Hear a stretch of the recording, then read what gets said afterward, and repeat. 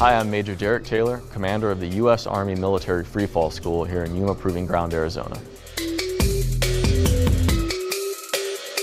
The school here in Yuma, Arizona trains all of the services, Army, Air Force, Navy, and Marines, in military parachuting, both from a high altitude and a low altitude.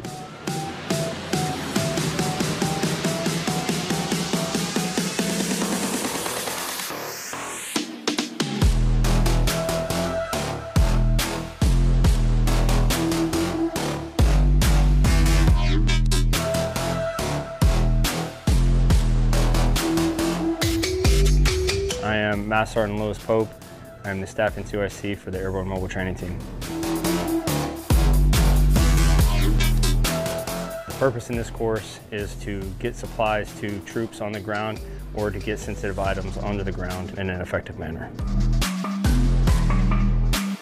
The jump master, who is becoming a tandem master, will actually strap what we call barrels. They're 55-gallon drums filled with equipment in them, and he'll leave the aircraft with that 55-gallon drum physically attached to him, somewhat like an anchor falling through the sky. As they progress, they'll then lead to personnel, where they can actually have another human being attached to them.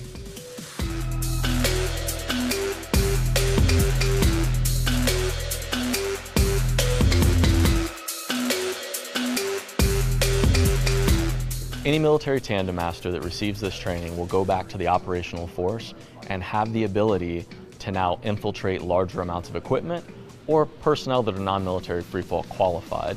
That gives flexible options to commanders on how to get into that territory.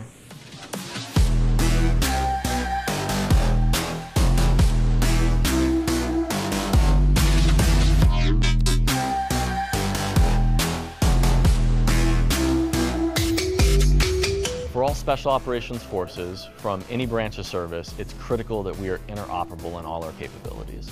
Military freefall, and specifically military tandem, it's important that we all understand and can apply the same principles so we can infiltrate into the enemy territory as directed by geographical combatant commanders together.